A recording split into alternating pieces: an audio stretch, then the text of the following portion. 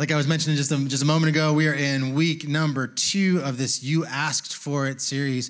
It's going to be an interesting one. It's been interesting so far, the anxiety message, a lot of feedback from that from last week. Pastor Rick did a great job on that. And if you don't know what we're talking about, a couple weeks ago was obviously Easter. And what we do every Easter here at Cornerstone is we hand out these surveys, we call them.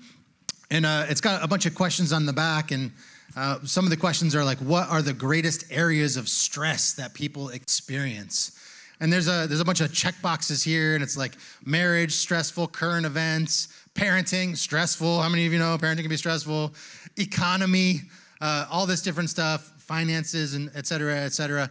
And then there's another question on here, which is, what are the greatest barriers to knowing God? And this is like a write-in one. And I went and I was looking at, as we were kind of coming up with topics for this series, I was looking at last year's results. We had the survey still, and then this year's results, and going through all the write-ins. This is a write-in, by the way. Something was just popping off the pages, like one after another at me. A lot of people were saying the same thing. So this is just like this is a sample. This is only from I think 2 of the 5 services. There's a bunch here, and let's read what it says. Okay, so what are the greatest barriers to knowing God? Time or lack of priorities, finding time to rest in the Word, prioritizing time for Him, time, spending time daily, taking time to read the Bible, distractions, time, laziness, time, spending more time, making Him the priority above all else, and time. Man, all kinds of time, distractions, time. You get the point, right? It came up again and again and again, prioritizing time with Him. And then finally, what are the greatest barriers to knowing God? None of your business. Thank you. Gotcha, kid. And then, of course, on the front side, it has people put their names, like sometimes they put their names, sometimes they don't. So the none of your business person, their name is Cupcake Head. I'm not joking. I'll give this to you. You can pass it. So if you're a Cupcake Head, I want to talk to you afterwards. I actually want to see your license. I want to see that it says Cupcake Head on your license. Yeah, that was a funny one. You're looking through. Oh, there's a picture of Cupcake Head too. That's cute. Anyway. So yes, talking about time and time management. It came up again and again and again. And that's just from this year. I mean, we've had like 10 Easter services in the last 2 years, and they all did the surveys. And again and again and again, it was time, distractions, social media and time and all this different stuff. So I think that it's safe to say that this week, maybe it's time to talk about time. All right? So time is the ultimate limited resource. The ultimate limited resource. Every one of us has the same time budget. That's 24 hours a day, 365 days a year, giving a total of 8,760 hours for each year of our lives. And everybody gets that. Each year of our lives, 24 hours a day, 365 days a year, 8,760 hours per year. That's a lot of time. The ultimate limited resource, and that really means like, another resource would be money, right? And everybody kind of likes to have enough money at least. And some people collect money and some people stack money. And as you get older, right, some people's money grows longer and longer, but time is the ultimate limited resource because you might be with a big, long bank account, but when you're running out of time, how many of you know you would trade that whole bank account for extra time, another day, another year, or whatever that it may be? If we could buy time, often we would. You can't. It is the ultimate limited resource. So when we're talking about time, we got to start with the obvious. So forgive me for starting with the obvious here. When we're talking about time in the Bible, we got to start with the obvious. And that obvious is that God Himself is timeless, exists outside of time. It's not prone to like aging and getting old like we are. It's not going to pass away someday. In fact, the Bible says that God is the same yesterday, today, and forever. God is eternal, is timeless, everlasting. There's a scripture, Psalm 90, verses 1 and 2, it says, Lord, you have been our dwelling place. I think this is Moses. Lord, you've been our dwelling place throughout all generations. Before the mountains were born, or before you brought forth the whole world, from everlasting to everlasting, you are God. And that's amazing. That's amazing because that was written by someone who was a member of a people group who was enslaved for like 400 years. And then spent many more years afterwards nomadically wandering with no place to really call their home. And what do they say about the Lord? It says, Lord, you have been our dwelling place throughout all generations. Even if I don't got a place to sleep, even if we don't have a place to call home, you are our home from everlasting to everlasting. Super powerful, right? That's pretty cool. Now, in contrast, right, we talked about God being timeless. In contrast, another obvious one, humans are on a timeline. So God is timeless, but humans are on a timeline. Psalm 39, verse 4, Lord, remind me how brief my time on earth will be. This gets a little bit uncomfortable. Remind me that my days are numbered. Usually we say that as a threat. Your days are numbered. Remind me that my days are numbered. How fleeting my life is. Verse 5, you have made my life no longer than the width of my hand. This was like a unit of measure for them. That's like saying my life is like maybe a couple of feet and a couple of inches. My entire lifetime is just a moment to you at best. Each of us is but a breath. That's heavy. Each of us is but a breath. And it reminded me of this guy that I was talking to. This was years ago. I met him through a friend of mine. And we're just like out in the street hanging out or whatever. This was in Los Angeles many years ago. And it's like small talk. You meet somebody, you talk to them, and like I forget how it came up, but it was like, how old are you? Kind of came up. And at the time I was like 25, and this guy was older, and we're just like talking in a group of people, and I was like, how old are you? And he's looking at me in the eyes because we're having a conversation, and he's like, oh, I said, I'm 25. He says, I'm 50. And then he's like looking at me, and then and I'm watching this happen. His eyes like glaze over a little bit. And he's like, I'm 50. He's like, actually, I just turned 50. He starts looking away. I just turned 50. And he's like, he starts to like kind of wander. He's like, I actually can't believe I'm 50. I feel like inside I'm still 20 years old, but I'm 50. And this guy was having like an existential crisis right in front of my eyes. I was watching this guy have a crisis as he was slowly realizing that he was 50 years old. It didn't feel real to him that he was 50 years old. And when I was 25, I mean, I was just looking at that saying, I'm 25. Like that's old, man. 50 is old. And now that I'm closer to 50 years old, let me tell you, things have changed, and I kind of understand that guy a little bit. Yeah, I was thinking about this message, and I was prepping for this message, and I guess I'll ask a question. How many of you guys, if you closed your eyes right now, how many of you could picture the place that you grew up in, whether there's a home or an apartment or whatever it is, like you could picture it. You picture what it looks like if you closed your eyes right now, where you grew up. And I was preparing for this message, thinking about time and thinking about our life being like a breath. And I ended up on Google Street View, and I was looking up like the house that I grew up in my first couple years of life. And I found it on there, and I was looking at it, and it was like literally a trip down memory lane, because I'm on Google Street View, walking down the street in Google Street View of the street that I used to walk down when I was a kid, when I was little. I was riding my little like big wheel or whatever down the street in this area, and I'm looking at the house that I spent the first years of my life in, and I'm thinking about, wow, that's totally changed, and that tree is gone, and this thing is new, and then I'm looking at it, and I'm saying, wow, that's still the same, and that other piece, like the driveway hasn't been paved. I haven't been in this house in 30 years. But there was something special, right? Like if you've grown up someplace, sometimes like you can think about it, close your eyes, and you're like, there's something special there. And I remember I was looking at that picture in Street View, and I'm looking at the rooms a little bit, and I'm like, oh, my room would have been up there. Like that's where I would have been sleeping. And then that's where we go in the front door, and it was kind of like a little sitting area. And then I was thinking, and that's the room in the back where someone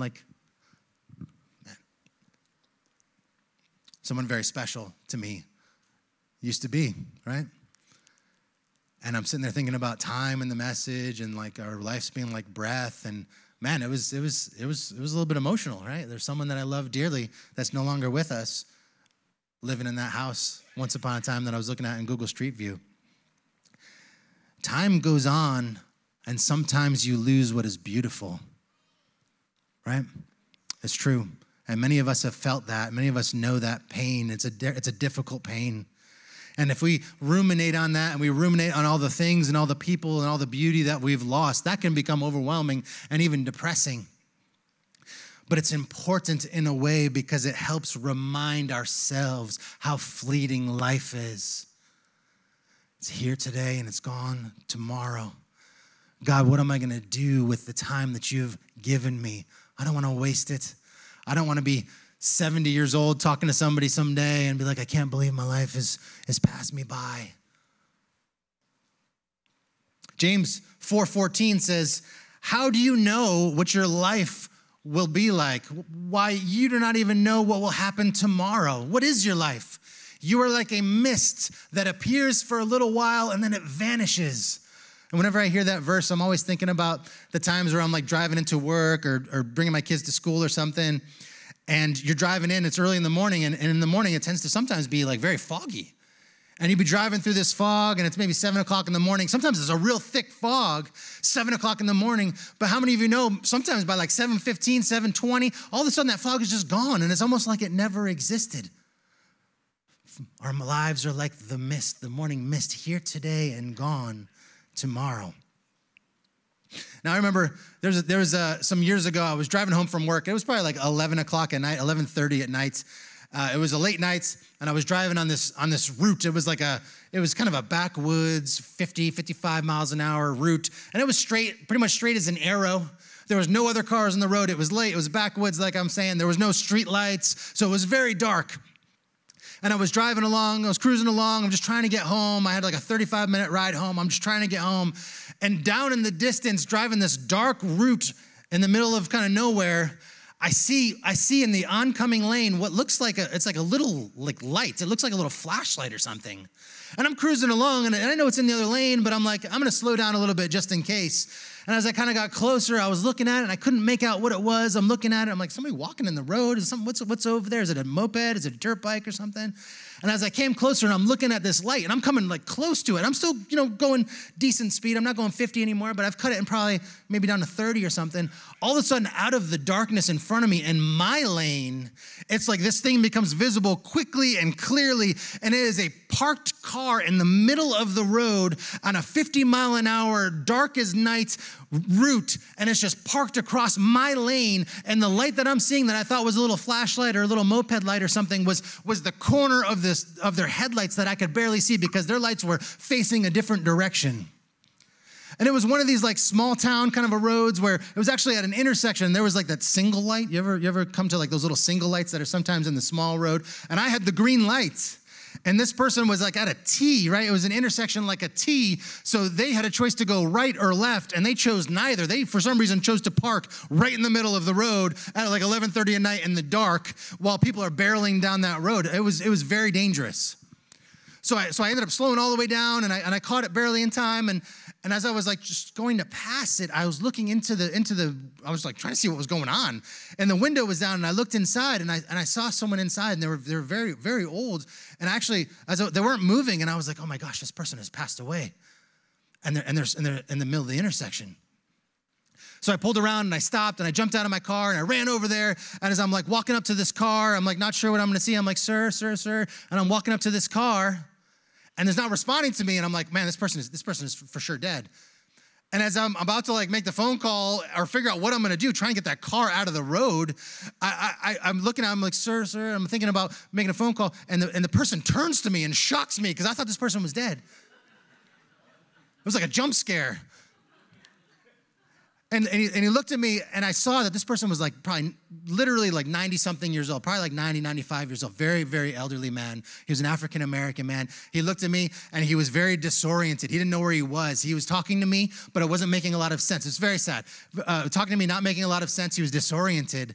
And I was like, oh, sir, we got to get you out of the road, right? So I was trying to talk to him, and he was kind of in and out, and he was able to put his car into gear and get it off the road, and we pulled into like this little old, I think it was a closed gas station at that time, and parked it over there, and I was trying to talk to him, and it was just, he was like, where's the highway? Like, where am I? Like all this stuff. And I was like, man, this is not good. So I didn't know what to do, so I called for help, right? I called for help, and as we're waiting for help to arrive, wasn't really able to talk to him because he wasn't really coherent, but I was praying for this guy, and I was looking at him, and I'm like, this guy, I was just really looking at the details of him, and he's like 95 years old, 95 years old, African-American man, and you get to this point where, like, sometimes when you age, your skin kind of maybe sags or something, and your bones become very apparent. And that's why I thought that he had passed, because he was just very, very old. And I was looking at him, and he was wearing a Korean War veteran's hat. And he's obviously a man who was very proud of his service. And at that point in time, the Korean War had been probably 70 years ago. So this man had lived like probably 70 years after coming back from that war. And I went to the back of his car, and I saw that his license plate had a Purple Heart designation on the back on the plate. And my heart was like breaking, looking at this guy, trying to talk to him, waiting for help to arrive. And the help arrived, and they talked to him. We did like a handoff.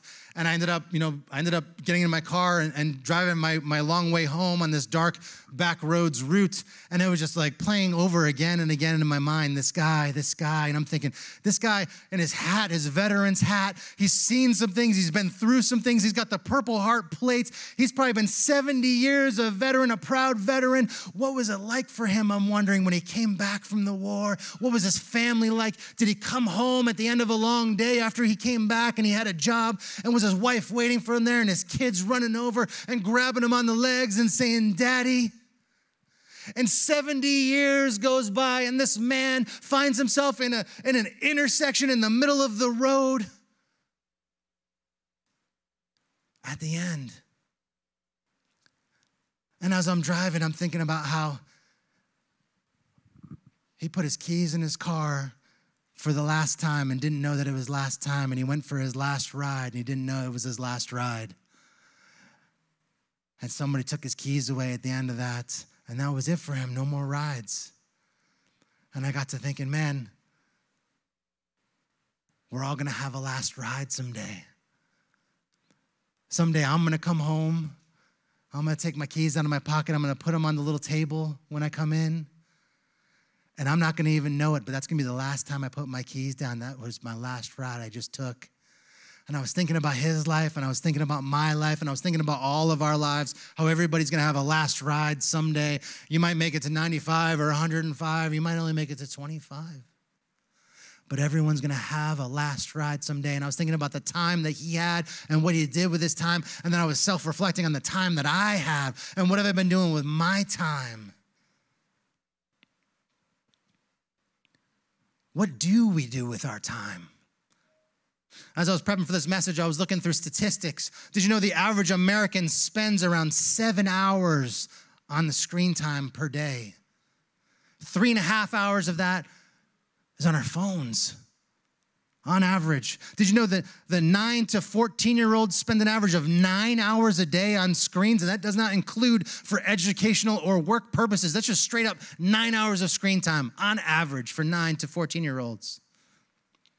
All this data is according to multiple places, Data Reportal, the CDC, Statista, and the BBC. This is all from them, 9 hours a day.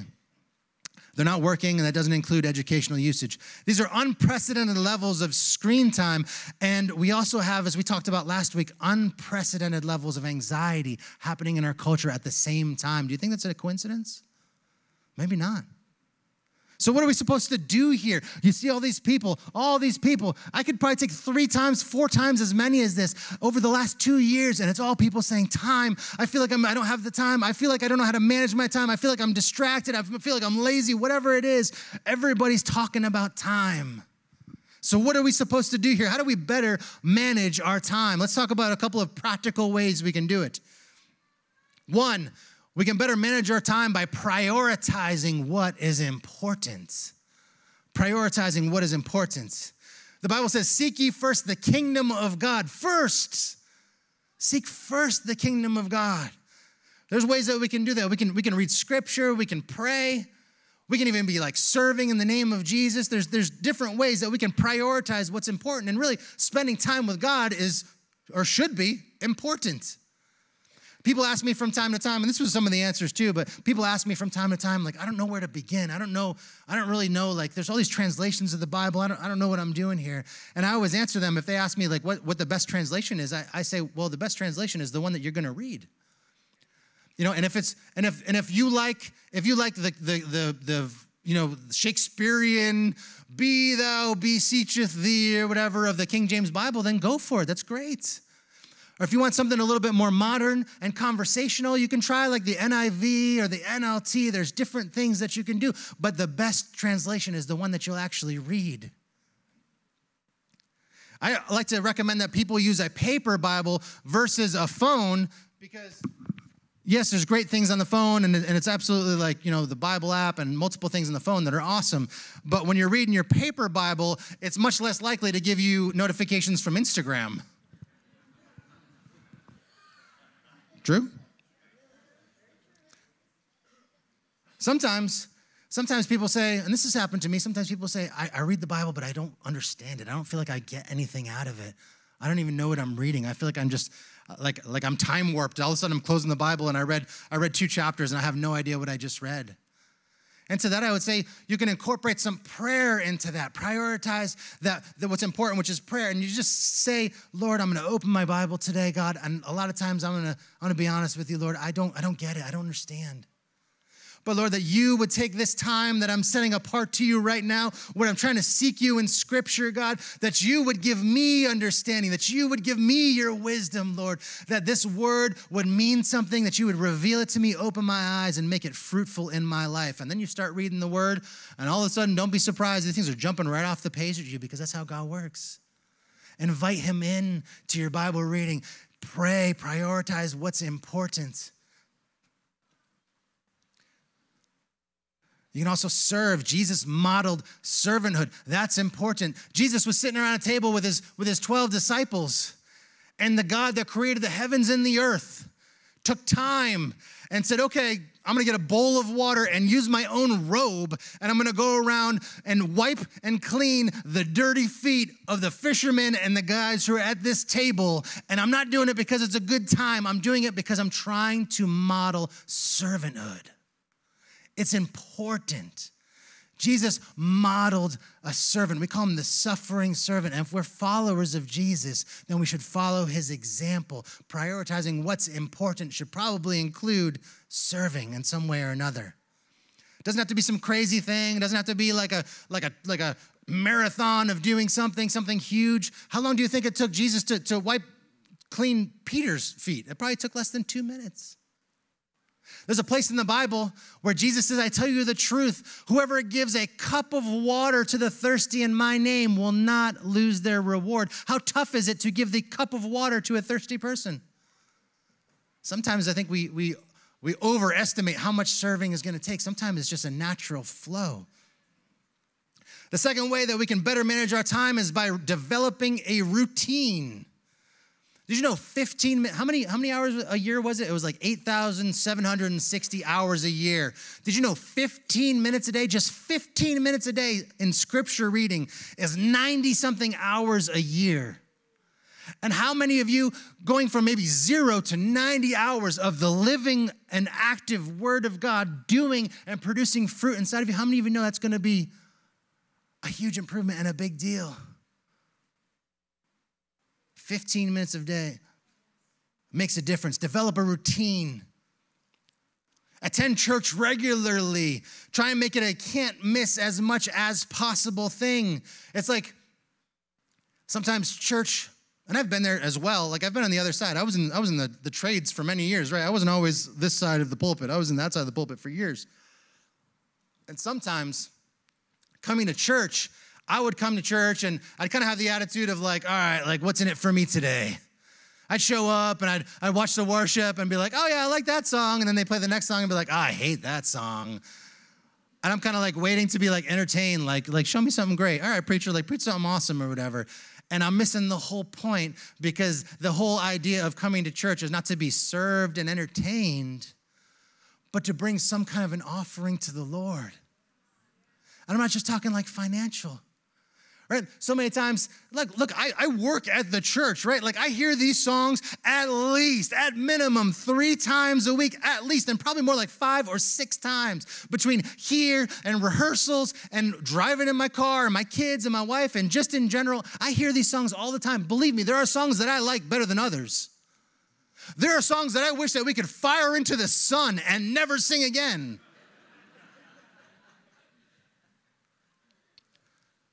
I guess it's a good thing those songs weren't written for me. Right? They were written for somebody else. And if the song comes on and I don't like it, Lord, help me lift up my hands and worship you anyway. Because I can count my blessings rather than singing a song. They can sing the song. I'm just going to worship. Lord, how great you are. I want to remember your amazingness. I want to bring an offering of praise to you, even if I don't feel like it. There's people all over the world, when they come to church, they come with the idea of, I want to bring something to the Lord today. I'm going to bring my praise and my worship. I want to show my faithfulness and my love or whatever that it might be. But develop a routine. And the third way that we can better manage our time, this is going to sound kind of like an oxymoron, but we develop our time. We got to find the time. We have to find the time. People, when they prioritize, like, I want to get buff, I want to work out, we will prioritize going to the gym. I mean, some people will, not me, but some people will prioritize going to the gym. Oh, I'm going to drive home. I got to stop at the gym on the way home. Oh, I'm going to get up at 3 a.m. and go spend 2 hours in the gym. That is prioritizing something. Prioritize what is important and find the time. If you're anything like me, you've said probably a million times, I got no time. I don't have any time. I've said that many times in my life. And I remember I worked like I just said a little while ago, I worked in the field. I worked in like the trades. And I used to get up in the morning. This was like framing houses and stuff. I was in a house framing crew for a good time there. So I was wearing the framing bags, and I had the hammer, and I had my like framing gun like looped into my belt, and I had all these tools. And I'd get up early in the morning, get there as early as possible, basically like sunrise to sunset. And if you've worked the trades, you know how hard it is, how physically exhausting it can be. And working sunrise to sunset and like every day, getting up early, going out there, physically exhausting myself during that period of time in my life. And I would come home after a long day of work, and I would basically be able to do 2 things. I'd go take a shower, I'd eat dinner, and I would be in bed by like 9 something. I could not, even if I wanted to, stay up later because I was physically exhausted, and I knew the next day I had to get up early and do it all over again. There are times when you're real tight on time. I get it. But during that same period, Sunday mornings would come around, and you guys might know something about this. Like Sunday morning comes around, and you're getting to that like moment of truth time in the morning where you're maybe looking and rolling over to your spouse, and you're like, "Are we going to church today? Are we doing this?" It's that moment of truth. And so there was many a Sunday during that period of time, that season in my life, where I'd roll over and I'd look at my wife and I'd be like, "Babe, I'm tired. I've had a long week. I'm not really feeling it. It's far away. It's like 15 minutes away to church. And if we hit a couple red lights, it's going to be like 17 or 18 minutes. I think we just skip it for today, right?" And I was leading my family like that, and I was skipping, and then how many of you know, like, you start skipping, you start making routines, whether you want to or not, and then the routine becomes like, oh, I go to church. Like, I stay home more often than I actually go to church on a Sunday, because who doesn't want to sleep till noon? Right? Find the time. During that period when I was working in construction, my wife is from Colombia. We went down to Colombia to do a visit, and her father is a pastor, so that means my father-in-law is a pastor of a church down there.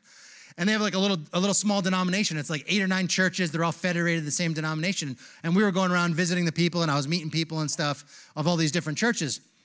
One of the churches that we went to on a Sunday was like far outside of the city. We had to drive to this place in Colombia, which is called the Red Zone, which is like La Zona Roja. It's like where like usually you don't want to be hanging out because there's a threat of violence, especially if you look different, if you're pasty and you're too tall and you stick out. Like people start looking at you like a paycheck, right? Like you're like a walking paycheck or something. And we went to this place, this little church in the jungle in Colombia, and I met the pastor there. And he had just been dealing with like malaria or dengue fever, some terrible fever. He'd been like 7 or 8 days. He lived by himself at the church. And he was telling me like, oh man, yesterday was the first day I could walk. I've had a fever. And he's telling me this story about how like he got up after having this terrible fever, malaria or whatever. And he got up and he's by himself, lives by himself. And he walks into this kitchen. He's like dragging himself into the kitchen for the first time that he's been able to move in a while. And as he walks into the kitchen, he sees that a jungle viper has snuck its way into the kitchen. It's a poisonous viper. And this guy who's like fresh off of this crazy fever had to go and find his machete and go there and kill a poisonous jungle viper in his kitchen like the day before I met him.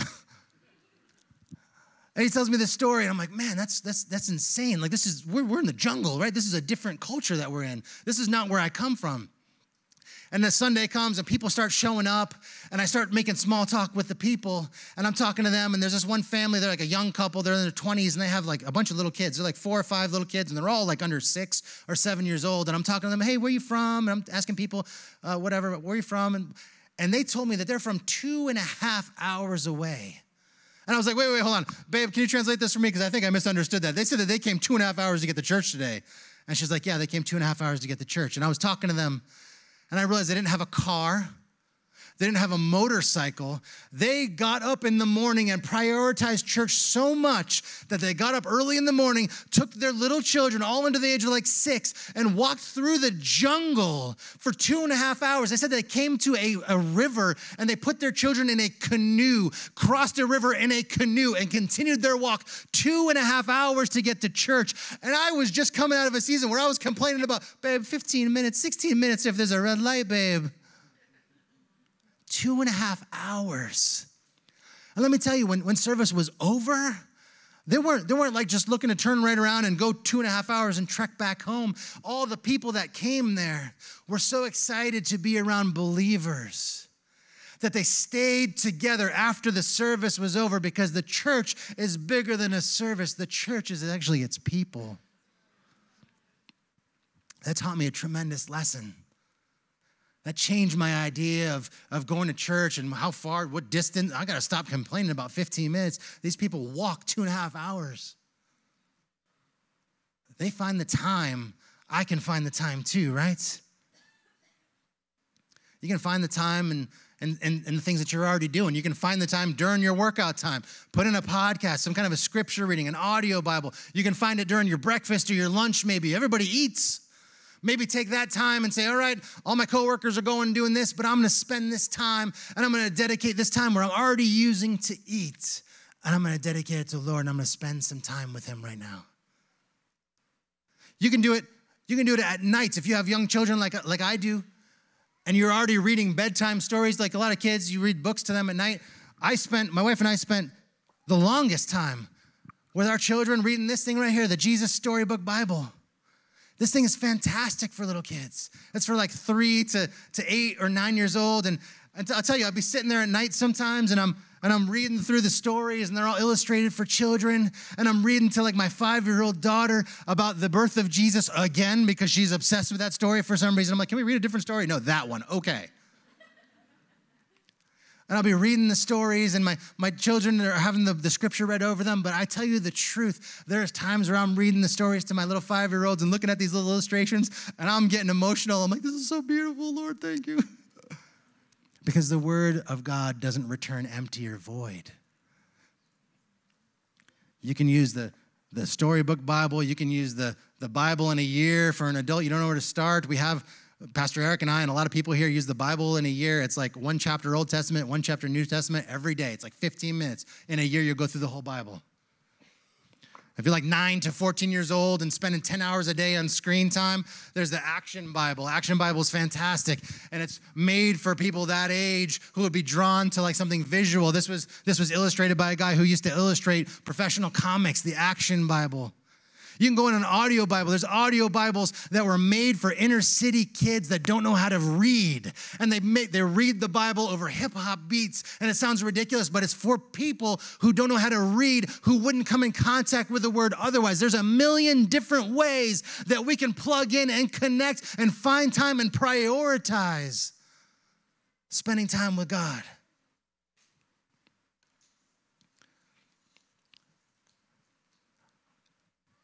So I came into contact with this scripture a couple years ago. It's actually a parable of Jesus. Because if you're anything like me, maybe motivation doesn't come supernaturally sometimes. And I was working at another church, and I was a pastor on staff already.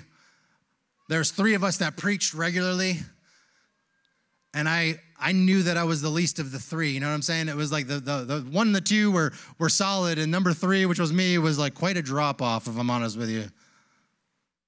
And if there was a 4th guy that was doing the teaching or whatever, I would have been now number 4. And I knew that I wasn't the greatest. I knew that I wasn't the best. I knew I wasn't as good as these other guys were. And COVID hit, and everybody was like stay at home and stuff. And the employers were still kind of trying to figure out what that looked like. And all of a sudden, I had time on my hands, right? A little bit of time on my hands, and I was honestly squandering my time.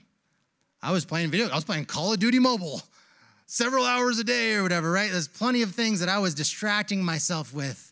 And as I was doing that for quite a period. I became stagnant. I became complacent. And I came across this parable of Jesus, this scripture of Jesus, and boy, this thing was a kick in my butt. Matthew 25. Jesus is talking to his disciples here. He's actually been talking about the end of the world. Matthew 24 is famously like, what are the signs of the end of the world? And Jesus is like, there's wars, there's rumors of wars, there's all this crazy stuff. And then the chapter changes to 25, and Jesus is still talking to his disciples. He tells 2 parables about the end of the world. One of them is called the parable of the bridesmaids or the virgins. And it's about 10 bridesmaids who are waiting for the return of the groom, but only 5 wait until he actually shows up.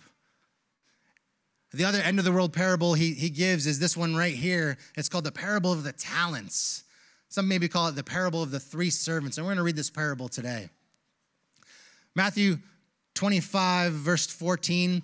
And the synopsis of it is that there's a man going on a long trip. He leaves something behind to his servants. So this guy who's going on a long trip has a lot of resources and a lot of money. He has servants, and he leaves money behind to his 3 servants, and he leaves and goes on a long trip, and he comes back someday, and there's an expectation of his servants that they did something with the money and the gift that he had given them in his absence. Really, the story is about Jesus coming back someday. It's end of the world stuff. Verse 14, Jesus says to his disciples, again, the kingdom of heaven can be illustrated by the story of a man going on a long trip. He called together his servants, and he entrusted his money to them while he was gone. He gave 5 bags of silver to one, 2 bags of silver to another, and 1 bag of silver to the last. He's got 3 servants, 5 bags for one, 2 bags for another, and 1 bag for the third. And I don't want you to miss this part. It says that he divided it in proportion to their abilities, and then he left on his trip. So he doesn't give anybody something that they're not able to handle. He gives them according to their abilities. If he gives 5 bags of silver, it was to somebody who he knew could handle that.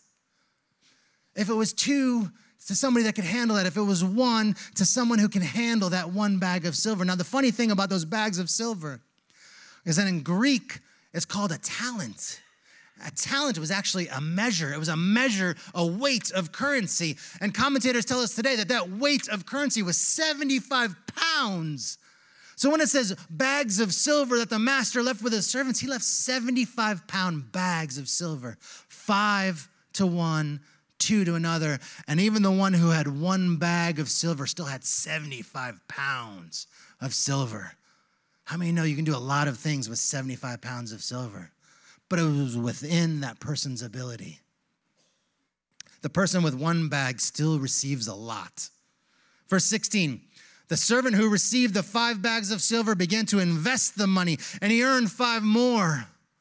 The servant with 2 bags of silver also went to work, and he earned 2 more. But the third servant, the one who had received the 1 bag of 75 pounds worth of silver, he dug a big old hole in the ground, and he hid his master's money. After a long time, their master returned from his trip. How many of you know someday Jesus is going to return? How many know it seems like it's been a long time? It's been like 2,000 years, right? It seems like it's been a long time. How many of you can start to see through the fabric of this story, of this parable, and see that Jesus is talking about more than just a master and money? It says, after a long time, their master returned from his trip and called them to give an account of how they had used the money that he left them. When the servant to whom he had entrusted the 5 bags of silver came forward with 5 more, he said, Master, you gave me 5 bags of silver. In Greek, he says, you gave me 5 talents. And here, I have earned 5 more. The master was full of praise. He said, well done, my good and faithful servant. You've been faithful in handling this small amount. He calls 5 75-pound bags of silver a small amount. He says, you've been faithful with handling a small amount. So now I will give you many more responsibilities. He says, let's celebrate together. Some translations say, enter into the joy of your master. Now the servant who had received the 2 bags of silver, he comes forward and does the same thing. He says, Master, you gave 2 bags of silver to me to invest, and I have earned 2 more. And the master again says, well done, my good and faithful servant. You have been faithful in handling this 150 pounds of silver, 2 bags, this small amount. So now I will give you many more responsibilities. Let's celebrate together. And then there we come to the punchline. Then the servant with the 1 bag of silver came and he said, Master, I want you to catch this too. He's talking about the character of God. He's saying, Master, I knew you were a harsh man. He starts talking about his character. You're a harsh man. You're harvesting crops you didn't plant. You're unreasonable. And you're gathering crops you didn't cultivate. That's ridiculous. You're a harsh man. Read through the lines there a little bit. How many of us maybe know some people that would be tempted to say, Jesus, you're harsh. You're too much. You expect too much. Why? I don't even want to try. He said, I was afraid I would lose your money, so I hid it in the earth. Look, here's your little money back. I'm going to dig up out of the hole. I'm just going to plop it there. Here's your money back. Good enough, right? Mr. Harsh Man, Mr. Harsh Master, Mr. Unreasonable. He's making excuses. I don't even want to try. I don't even want to try with what you gave me because I was afraid because you're such a harsh man. I don't even want to try with these gifts that you gave me. I don't even want to try these things that you put on my heart, Lord, to serve your kingdom. And the master replied, you wicked and lazy servant. If you really thought that I was unreasonable and harsh, shouldn't you have done something? Shouldn't you have at least taken that money and given it to the bankers to get me some interest or something? But you just dug a hole? It says, wicked and lazy servant. And at that point in time in my life, I was spending way too much time doing a bunch of stuff, and I wasn't prioritizing what's important, and I wasn't finding the time. And I read this scripture. I read this parable. Verse 27, why didn't you deposit in the bank? At least I could have gotten some interest.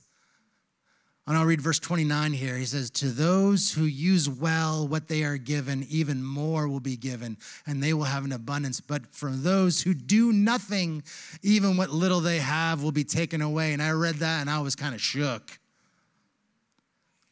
And I realized, and I was convicted with like a good kind of conviction, that I've been squandering my gifts because I was homeless. I was on the street. I was in programs. And even when I was in programs, there was something in the word and the scripture that called out to me. It just called out to me from the beginning of even knowing the Lord. There was something in these scriptures that called out to me. I knew that I had some kind of a gift and passion for the word, for teaching the word, but I was squandering my gifts. And I would wonder, how come these other guys everybody likes their teaching better than mine? How come I'm always the least of the 3? Because I was squandering my gifts. God had given me something, a passion and an ability, and I was wasting it. And this convicted me, and from that day forward, I said, I know that I've had this idea to do like little teaching series on the back burner for a couple of years, that I want to teach through the book of the Bible, one of the books of the Bible. And the next day, I went down in my basement, and I started writing out and sketching out. I want to teach through the book of Matthew, chapter 1, chapter 2, chapter 3, and I was studying consistently. I want to be able to teach and exercise my gift. And I started making videos, walking through the different chapters of Matthew. I started using my long car ride. It was an hour-plus car ride to work every day. I started to use it exclusively for listening to Scripture and listening to podcasts about the Bible and about Scripture. An hour and 15 minutes one way, an hour and 15 minutes back, an hour and 15 minutes the next day, and an hour and 15 minutes back, an hour and an hour and an hour and an hour, and over months and eventually years.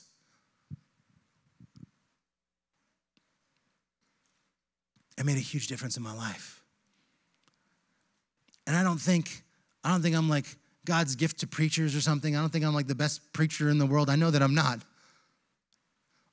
But all I'm concerned about is I'm faithful with what God has given me.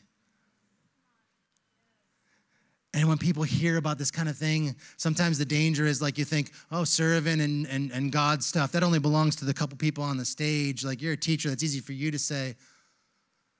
But God has given each of you uniquely gifts. He's put you where you are for His sake. There's things that you can do that I can't do. There's people on these teams that serve here at the church that are like mega encouragers. They're amazing. They have hospitality giftings. There's people that sign up when they hear somebody sick, going through a tough time, broke their leg, going through cancer. They're making meals. They're signing up to make meals. They're doing whatever they can, using whatever gifts that they got for the kingdom of God. Don't squander your gifts. God has given you, maybe it's one talent, maybe it's one gift, that's still more than enough.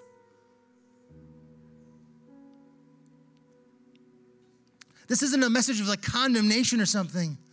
The Bible says that we should be spurring one another on to good deeds. That also doesn't mean that we get to heaven because we do all these good works and God's like, great job, man, you did awesome. No. It's only by the finished work of Jesus. However, a living faith will produce fruit. A living faith will produce fruit. So today, I want to encourage you guys to find the time, prioritize what's important. If you have questions about where to start, we are so happy to help you with any of that stuff. You have the resources available.